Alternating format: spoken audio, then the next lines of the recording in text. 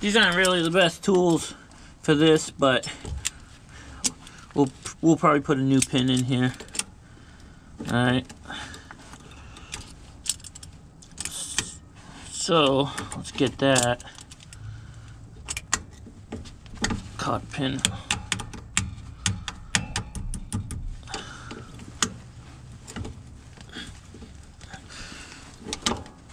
See, we'll get a new one because that one's all bent now.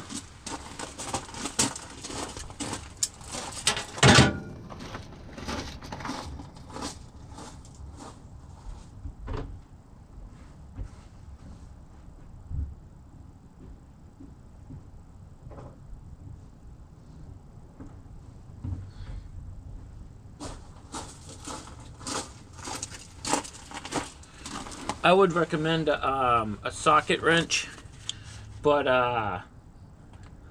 I'm feeling pretty lazy today, so I'm actually just gonna use this big giant, well, it's not giant, but it's really heavy. It's not a cheap crescent wrench.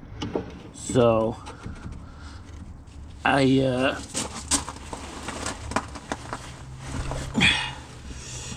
should get a breaker bar. You know, this might be stupid, but plus I'm in a lot of, that's never gonna work. All right.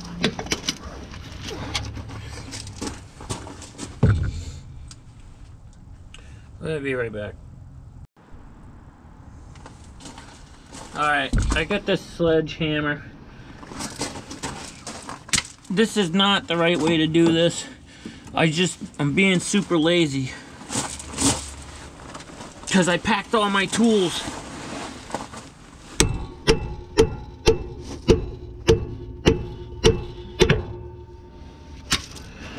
I don't even think that's gonna work.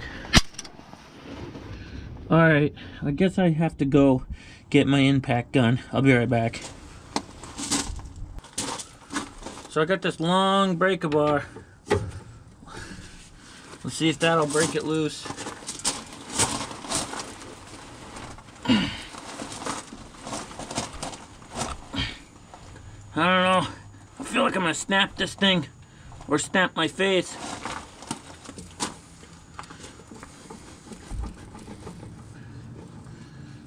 This ain't cool at all. Well, put a little more juice. Let me get the impact gun, I guess. We might have to put some heat on this.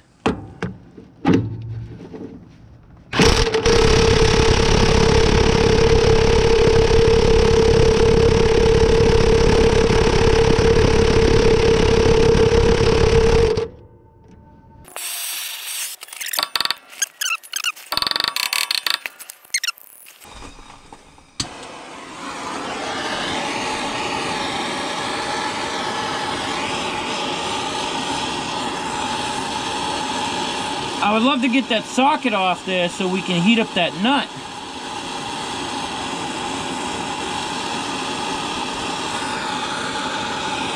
But I kind of pounded that socket down over that nut.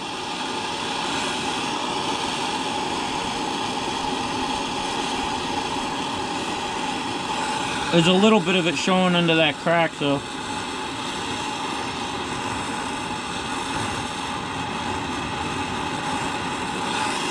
I don't want to have to break out the big torch. It's okay if we burn this rubber boot down here because we're getting a new one.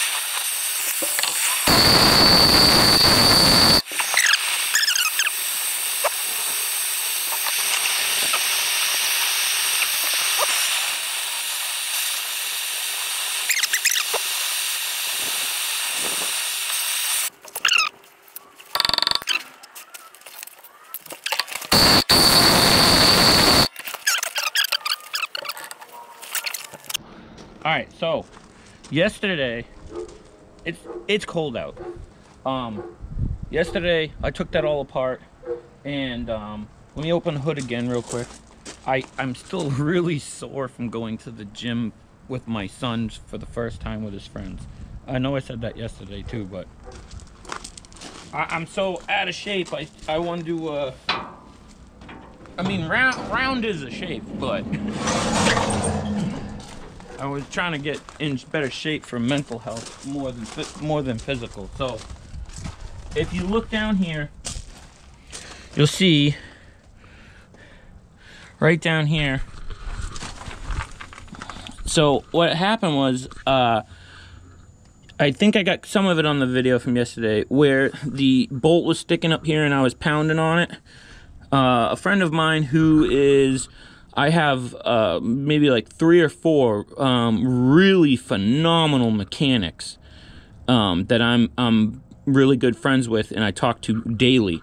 And it just so happens one of them called me and I said, hey, you know, I'm doing, and he said, oh, you gotta bang on this eyelet.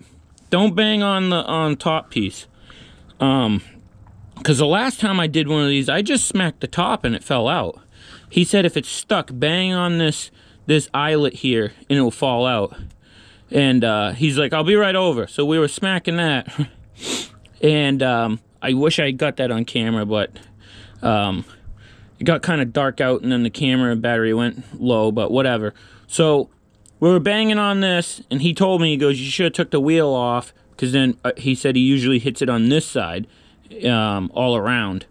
And I'm like, well, whatever, I didn't take it off, so what do we do? It just so happened one of our other friends called me just to shoot the you know, the shite. And I said to him, hey man, I'm doing this. He goes, oh, he goes, take your heating torch and just do one little line up and down, one little strip. Don't heat the whole thing, just one little strip up and down, which is what I did right here. He says sometimes all it takes is a little bit of heat and then smack it.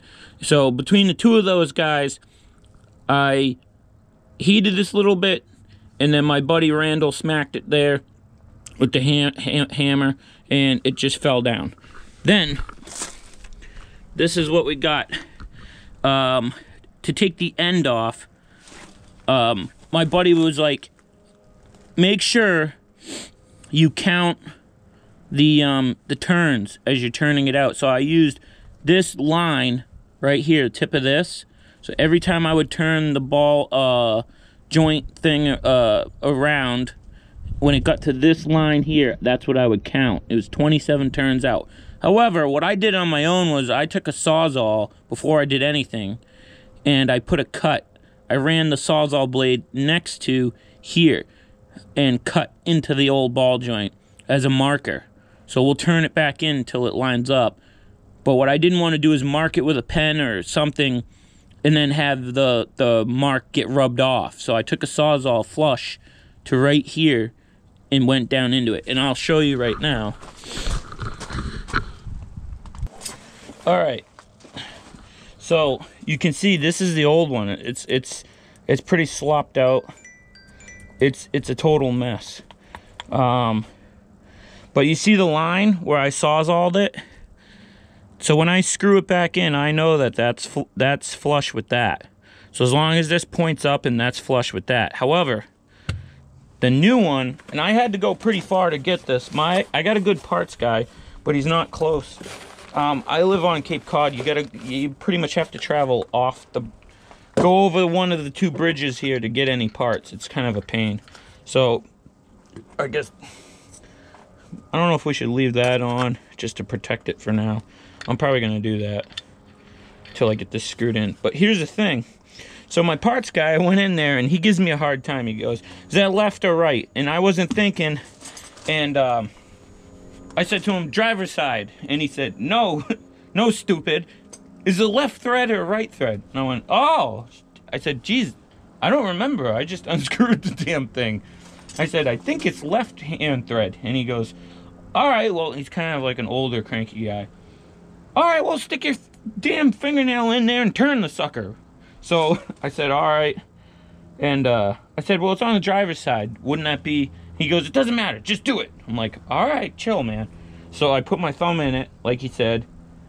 And if you put your thumbnail in the groove and see how I'm turning it to the left, and my thumbnail is traveling in farther, that means that's how you can tell if it's left-hand thread. I mean, it's just a simple, easy way. That's how, you know. So it's a left-hand thread. The only thing of it is, and I haven't done one of these in a few years. The last one of these I did was like 6 years ago. But if you notice, it's like a hair different. It's this shape is different than this shape. So what we're gonna do is we're probably going to take some measurements. What I want to do is line these two up like this, grease fitting to grease fitting. See, the old fitting broke off when I was I put a thing on it to crank this when I turned it out, and I didn't get it on film. But so what I'm gonna do is I'm gonna use this grease fitting and that one, stick them together, and measure from the point of the grease fitting to that cut mark. Then I'm going to do the same on this one over here, and then I'm going to measure the distance, write it down on a piece of paper, or remember it if you're that good. I'm kind of brain dead right now. It's freezing cold out, so I'll probably write it down. And then what I'll do is I'll match that to it. I am going to have this truck, we're going to replace the front end springs and everything, so this truck is going to get a front end alignment soon. So I'm going to put it back to exactly where the way I took it apart. Like I said, I haven't done one of these in a long time, so I have no problem asking my friends that are really good mechanics, because, you know, like they say, the only stupid question is the question not asked. So if you're like me, you're mechanical, but you don't do it every day, it is good for you to check and talk to other mechanics. And even if you know what you're doing, most of the time I kind of know what I'm doing, but you should just double check, verify, or poke their brain for shortcuts. A lot of times you know what you're doing, but they have a shortcut. So let me do the measurements on here and the marking of this, and then I'll check back to you once we're gonna put it on. All right, so here's the thing. We got super lucky. So you see Mr. Cameraman, AKA my son. You don't want to measure from here to the line, the Sawzall mark, because this rod could be this far, you know, or whatever, and that doesn't matter. What matters is the center line of this, down the center of this rod. And if this is slop, the best way to get the center is look where they put the grease hole in the center. So what I did is I measured from the center of the grease zerk hole, and what I did was, if you look from the top, you don't want to hold the tape measure crooked, because it could literally be like, you know, a 16th or whatever off. So I took this pen and I went there, and man, did we get lucky. 3 inches exact. But you want to hold this straight with that, and you want to hold this tape measure straight and get a straight edge up to where the mark is. And it's exactly 3 inches, which is super lucky. So what I did was I went over here. I already marked it. But what I did was the same thing over here. I went to the center of the grease zerk, and then I held the tape measure, you know, parallel to this rod, and then just took a straight edge and marked it. Keep in mind, you want your mark on this, you want your mark to be on this side of it, because that's where you're going to screw this rod to there. Now, the way I see it is, if you get super close, as long as this is up, as long as we didn't move our wheels, you know, this truck I haven't pushed it, pulled it, moved it from this spot, and when I dropped this old one out of there, you know, the wheel didn't move. It's not like there was pressure on it. you know, and I dropped it out and the wheel moved or anything. Nothing. So in theory, we should be able to screw this down to that Sharpie mark, and then as long as this fits up in there, which should be in the same spot. I don't think this was super slopped out. This was just loose. I don't see side to side. I'm trying to go side to side. It was just up and down loose, but side to side is good. So, because what I was worried about is, okay, so I'm gonna match the new one up, but then my side to side motion is gonna be off a hair from the screw.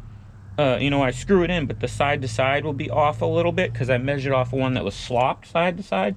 But look at side to side.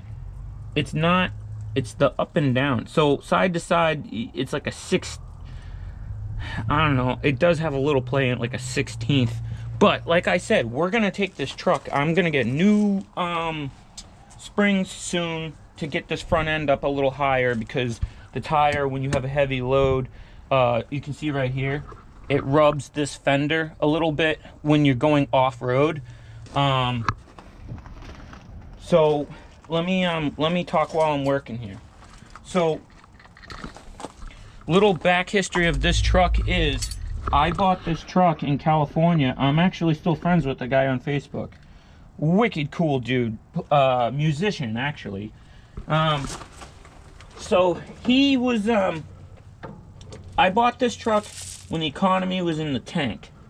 So I saw it online and I drove out. See, I'm screwing it left. You know, when they say left hand, that means when you turn it to the left. You know, lefty is normally supposed to be loosey, righty's supposed to be tighty. Not here. So when I bought this truck in California, the economy was pretty bad out there.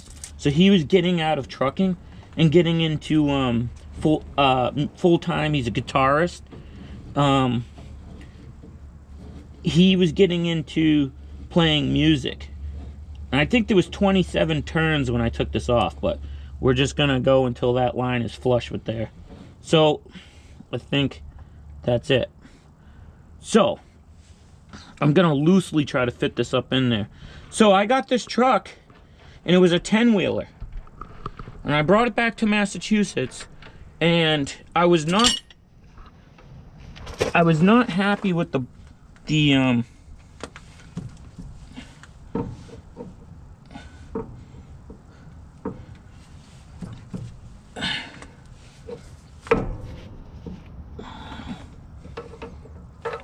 I'm wondering if we should do one more turn. No, wait, one more turn in, because, and we'll see where that line is, that mark. All right, I'm happy with that. I want to match this up to where it was. So that's it. So what I'm gonna do is, I didn't put any never sees in here because I didn't really have a problem with this coming out, and I'm pretty sure it was original. So what I'm gonna do is I'm gonna get a socket here. I'm gonna crank this thing down. From what I understand, it doesn't take much. My parts guy's also a really good mechanic, and he said you don't have to crank this thing down with a gun or a 4-foot bar or anything. Just a regular, ratchet until it, just until it sucks it up, and then put the till you put the cotter pin in. Which I gotta see if the cotter pin is in the box, because it wasn't in here, so maybe it's in the box. However, if not, we'll go to where I have a supply of them, and we'll put one in. Now, I'm gonna suck this up here before I do this one here. But as you can see, my mark is over here on the other side, and it's just in the it's just barely showing over here, just barely. I don't know, it's really hard to see. I don't know if you can see it on camera, but that's okay. We're just gonna like I said, this truck hasn't moved, so we're just gonna trust that that's okay. and then when they do the blocks and the springs. So that's the thing I wanted to tell you. I bought this truck in California, right? They slam all their front ends down low. So they took out the spacers and the blocks. So this truck is really low in the front. Now my plan is I want to put it back level. I want the truck to ride level, because I have to go off-road, so I don't want to be twanging bumpers. So we're gonna, my parts guy's trying to find me the, there's aluminum block spacers that go in here, but they're specific for this truck and this year, is what he told me. But I would like to switch over to a 2-leaf, like the Peterbilt 2-leaf springs instead of all these little thin packs, and then put the spacers in there. Or you can just get a different, it's got a different curve to them, so it's more of a curve spring down. There's a spring shop here, and I was thinking about just taking this to the spring shop and have them do it all. They gave me a price. They said somewhere between $2,000 and $2,500 to do everything. I might just do it because they have the machine to do the alignment after also, because these tires are fairly new. So whenever you get an alignment, what you want to do is you want to have your tires put on the truck. So like right before you go get alignment, you should get new tires, and then have them align your front end to those with those tires on there. So let me get big wrench, and then I'll check back in a minute. All right, well, so all my tools are kind of in storage. They're all stored. So on the way home from buying this thing, I took the nut and I stopped at Harbor Freight, and I matched it up with one of these sockets. I can't get this thing off. Now I know what you're thinking. Oh, Harbor Freight. But I gotta be honest with you. Other than electric, like, you know, like an angle grinder or something, as far as like affordable good sockets, I have yet to break any of their sockets, and I'm pretty brutal on sockets. I'm pretty brutal on tools in general. A lot of times I don't even use them correctly because I don't care. So my friend that I grew up with since I was a kid, he actually is a Mac Tools dealer. He's always trying to get me to buy tools. However, I'm not a full-time mechanic, so I don't want to spend the money. I mean, these black sockets that I got from there, these impact sockets, these things are pretty heavy duty. And like I said, all right, so like I said before, the only thing I don't like about Harbor Freight stuff is their packaging. I do not. It's like, good Lord. However, like I said, I've put pipes on these things, everything. Since my other tools are in there, it was cheap just to stop and get this. So I am going to crank this nut up like the parts guy told me to. You can see the line there. I actually had to adjust it. See a faint little black, very faint. I don't know if you can see.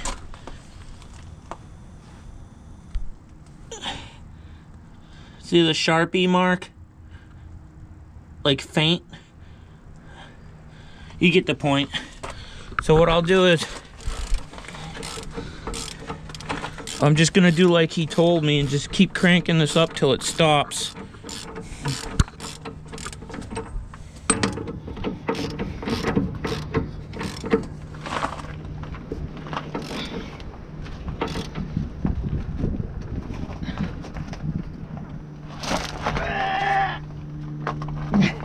This is not a 4 foot, this is like 2 foot. So,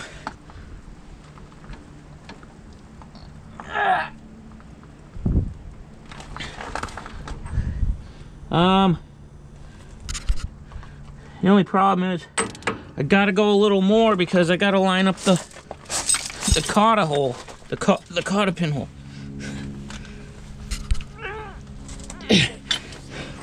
Almost. A little more.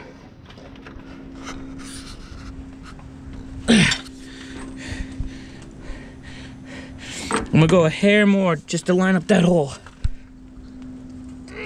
Yeah. All right. Let me go find a cotta pin and see if it fits in there. I'll be right back. All right, so I got this kit. I've had it for a while. Some of them are starting to rust, you know, but it's all right, I guess. I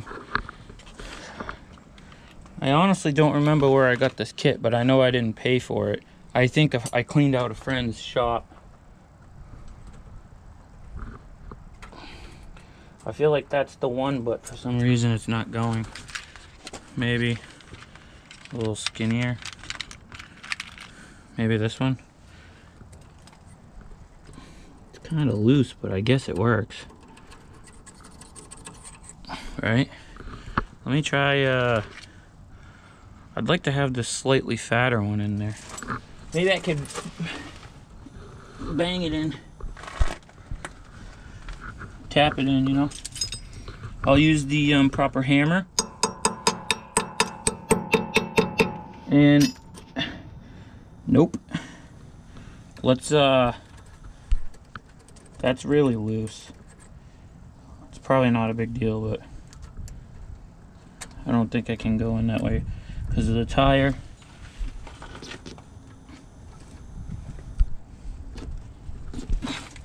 Maybe we just need a bigger proper hammer.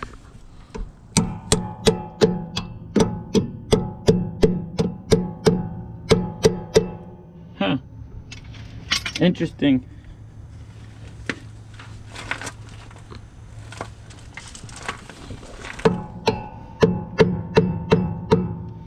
Well, that was an epic, not really epic, but that was definitely a fail. Let's use this proper tool and reverse process. See, the problem is this kit is not in order. So that's kind of loose, but we'll keep that one off to the side. It could have just been a slight bit of rust on it.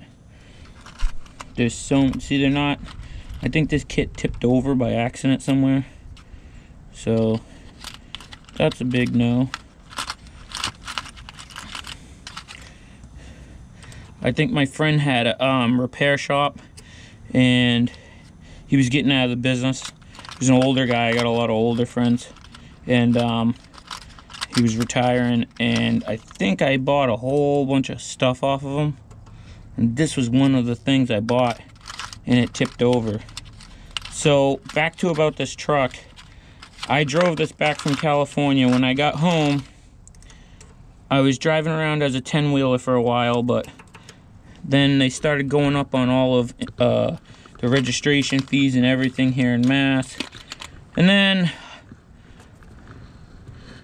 I think this is the twin door other one. Yeah, but it's longer. Then what happened was I decided I didn't want to pay all the fees. I wanted a really cool 6-wheeler. So I switched it to air ride. I chopped the frame. I dropped the pin.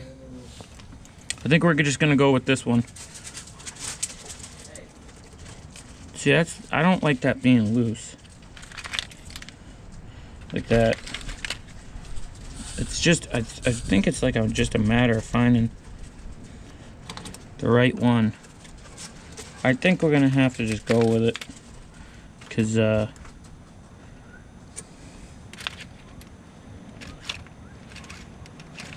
I don't think I have a choice here. I guess as long as it keeps the nut. I'll use the proper hammer again. And I am being sarcastic.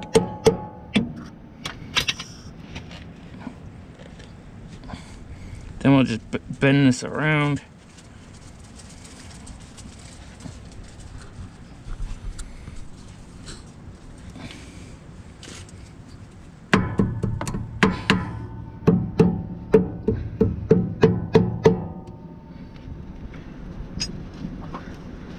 All right. Not super thrilled with that, but out of all of them, that's the one that fits in there. I mean, I really don't like that. I'm taking it out. All right, let me check back when I find one that fits. I'm just gonna check the other side to see if it's all right. So this little caught a pin over here or whatever. It's got a little play in it too. So okay, I feel safe. See, this one was tight, no play. I found this from greasing. Should always grease your trucks. The other thing too is in the truck, I have a new one of these. The exhaust temp pyrometer meter thing goes up to the pyrometer. I just bought a brand new one of these because for some reason the collar was junk because I got a new elbow here. But when you're greasing your truck is when you find this stuff. When you grease your truck, you start shaking things, you start wiggling things. That's how you find out whether or not you have a broken part or loose. You know, shake your drive shaft up and down, check for U-joints and stuff. That's why greasing is important. So the way that they have that other one on the other side is they have it flipped over like this over the castle nut. So let's just match it up.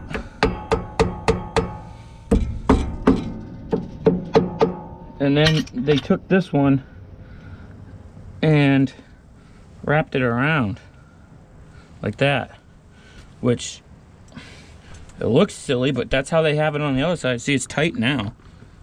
See, it tightened up now. And I think we're gonna go with that. So this thing here wedges itself up in there. So this doesn't actually, this rod down in the ball joint doesn't actually turn. The ball goes down into the socket and turns. So this part is the part that turns. This stays the same. So let's get the bolt and put it through there.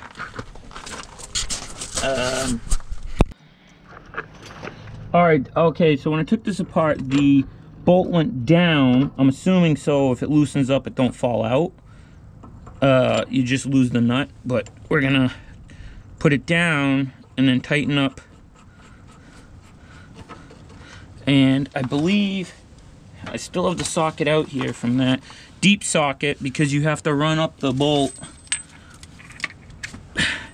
So you don't, I don't use shallow sockets a lot because they bottom out. So I believe that was a 24. Where's my 24 wrench? Right here. No, that's my 22. Oh, there it is. All right, so we're gonna crank this down. After I crank this down, we gotta grease this thing. So I'll have to crank this puppy down and then find the grease gun, which should be in the toolbox on the passenger side of the truck. Okay, now once you get down to the bottom, you won't be able to turn the wrench no more. You gotta tighten the nut onto the bolt.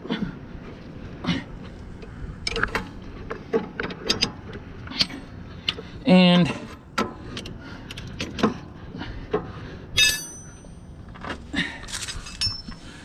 it helps if you can jam the wrench against something. So we'll put it against the axle. Just remember not to trash your fingers. So this is kind of an awkward position. I gotta get down on the ground here, but first things first, I need to get this out of the way so we don't spill those in the driveway here. Working on the stone is painful, but until the garage is built, that's what we'll be doing, because got to get it done. So I might give it a little foot action just because of having no leverage as I'm in between the tire. I'll give it one more crank on my foot, and then that's it. We'll call it good. It seems like I'm giving it a lot, but when you're crammed on the ground in between the tire and the thing with a little short wrench, you're not really doing what you think you are.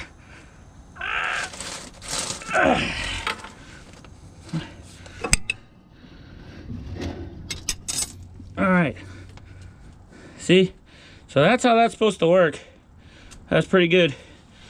Now, let's get the grease gun. I'll pop this little plastic thing off, and I'll show you how to grease it. All right, so here's the old rubber boot. Oh, excuse me. It's freezing cold out here, so if I'm shaking and I'm talking fast, that's because I'm freezing.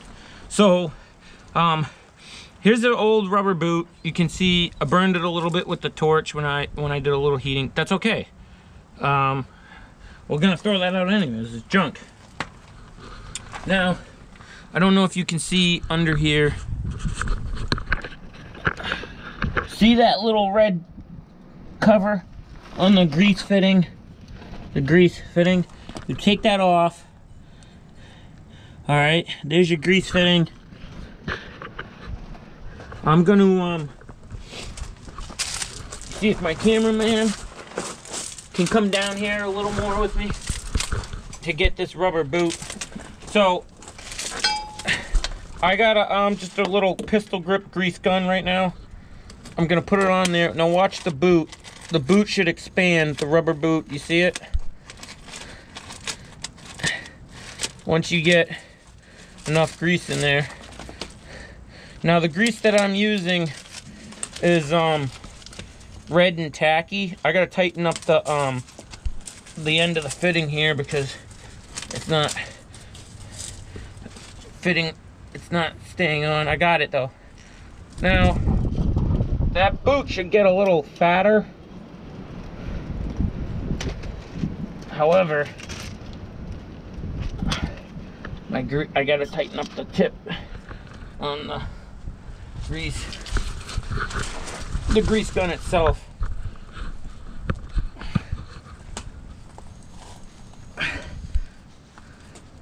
See it getting bigger?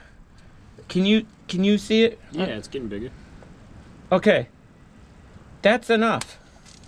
When it just starts to get a little bulge, that's enough. You don't need to go crazy. Then, you know, what I like to do is I like to grease my truck after I pressure wash it or it rains or whatever, and you can push the water out with the grease. But seeing as this is brand new and this boot started to grow a little, get fatter, that means that this whole rubber boot's full of grease. This whole socket down here in the ball is full of grease. And we don't need to go blowing this out everywhere like on a machine where you would typically grease it till you see grease coming out. Till this gets older, we don't need to do that. Okay, let's clean up the tools, take it for a ride.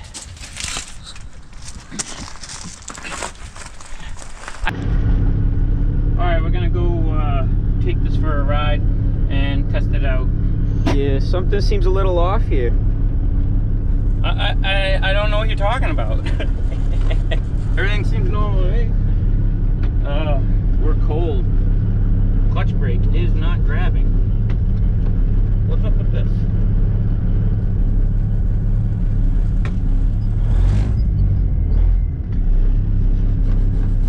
What's up with the clutch brake?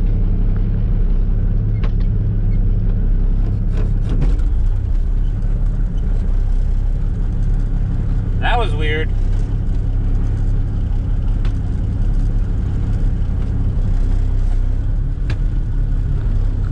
May need to adjust the clutch.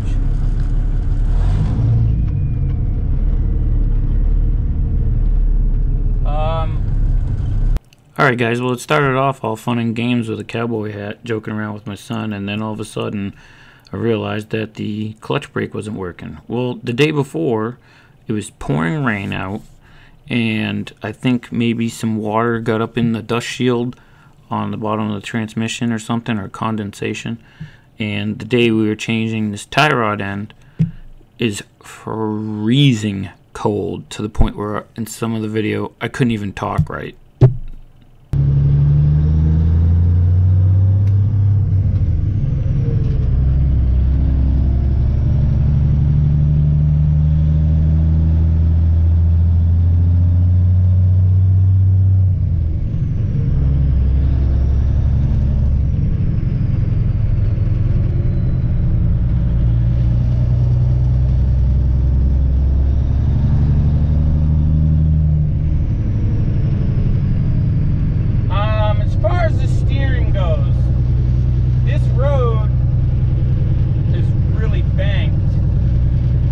Crown in the middle, so we're gonna find like a flat road to see. I mean, the steering wheel seems to be in the same spot. It seems to drive straight. However, I do know for a simple fact, here's a flat road. Go past my sister's house.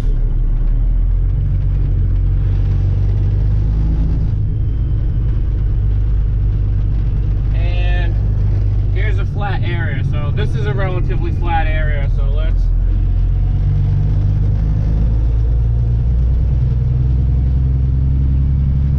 the road's gonna dip to the left here in a minute.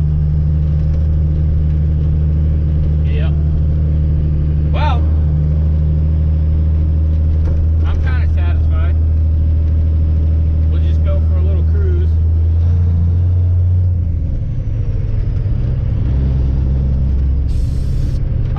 through the neighborhood first before we go out on any main roads, just to see if anything. So this truck here, we're going to do a lot of work to this truck in the future until the government says you can't drive it no more because of the DEF. They've already done it in California, and I think in New York City you have to have a DEF truck now. So hopefully we get a few more years out of this before anything happens here in Mass. Let's hit the jigs.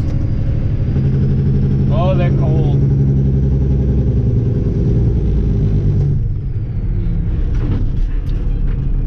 I don't understand. We may have a problem here with the clutch. Oh, look, it's a cop.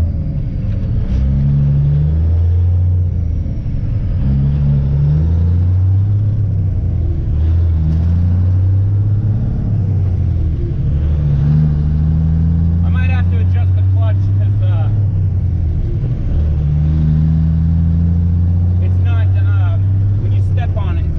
it's doing nothing. It's like still, I don't know if it's cold, I don't know if something's frozen, it doesn't make sense to me, but if it's not one thing, it's another, you know?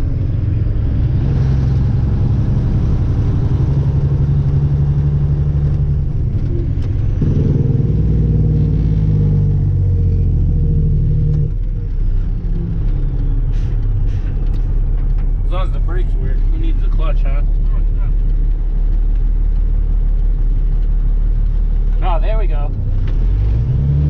Clutch brake is working now. Clutch brake, just so any of you that don't know, when you engage the clutch, like push your foot down on the pedal, to engage the clutch brake, which stops the throwout bearing and stops the input shaft, not the throwout bearing, stops the input shaft.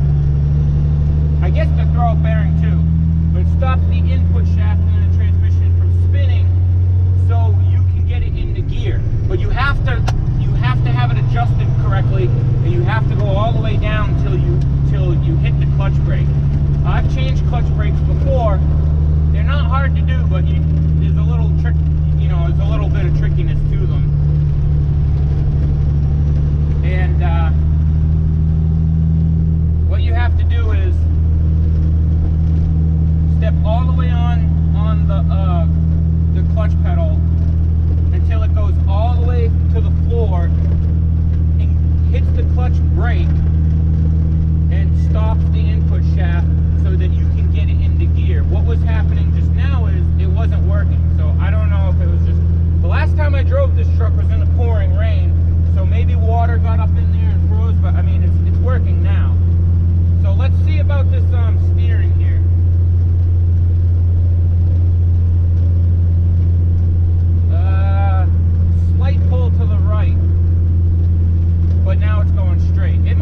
road.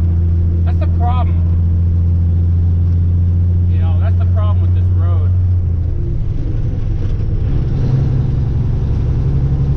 But other than that,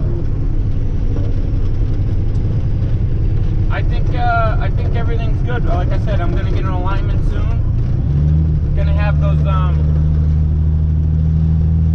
springs replaced and get an alignment. I think that's too big of a job to do in the driveway. So anyways, guys,